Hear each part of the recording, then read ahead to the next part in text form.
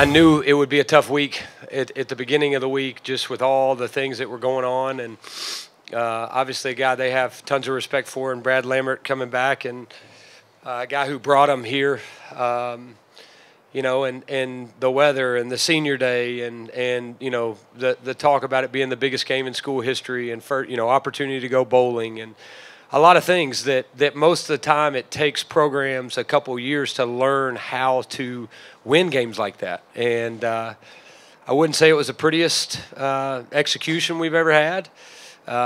You know, I don't know if we played our best football game, but for us to find a way to win is the sign of a program that is moving in the right direction. You know, just looking back in retrospect, I know, you know, I've done everything in my power to put this team in the best situation, and also be a great teammate as well.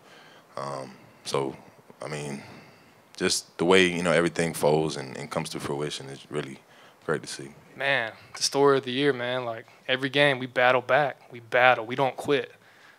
We don't quit. So I'm thankful for these guys, and I know the rest of the season is going to be great, and, you know, I wish I had way more games with these guys.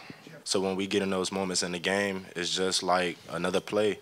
So we knew what the expectation was. We want to make every play every time we put it in the air, and we just saw it come to fruition.